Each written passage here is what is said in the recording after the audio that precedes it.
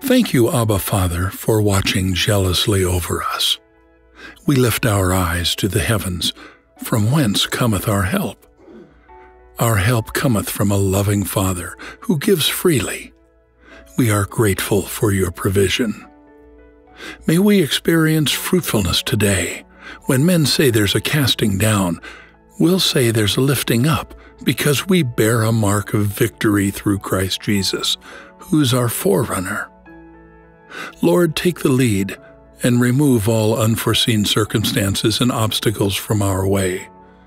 Let your overwhelming light of favor, grace, and peace be multiplied unto us in diverse manner throughout our endeavors. We are very much confident that he who begun the good work in us will bring it to a successful end. Thank you, everlasting Father, for the Bible say, when ye pray, believe that ye hath received answers. For we have known whom we've come to believe, that he's always faithful. So I present myself this day to you.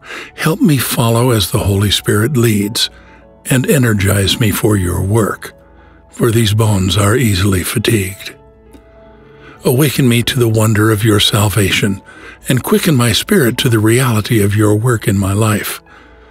Lord, as you fill my mind with creative ideas, enable me, Holy Spirit, and hover over my mind as you did over the waters at creation. Speak order out of chaos. Help me to strive and to trust that you will give me all I need today to do the work you've given me to do. You will be faithful to complete the good work you've started. And as I step out into my day, I declare your sovereignty over every area of my life. I entrust myself to you and ask that you use me however you see fit.